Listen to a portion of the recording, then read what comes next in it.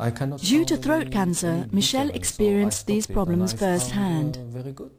In Tel Aviv, he is volunteering to test Saliwell, a new device which European and Israeli researchers have developed with financial support from the European Union. It's very clean, so you take good care of it. Okay. That's it. It's a little bit difficult to speak, but it's only for a few minutes anyway. Good. We see here a nerve which is very important, which is called the lingual nerve. Here are salivary glands. This lingual nerve carries information from the tongue. The nerve we want to excitate with our device. Therefore, we place our device, or the electrodes of the device, close to this nerve. Researchers designed the appliance so that it can be placed in the mouth for a couple of minutes a day, and in the most severe cases to be implanted permanently.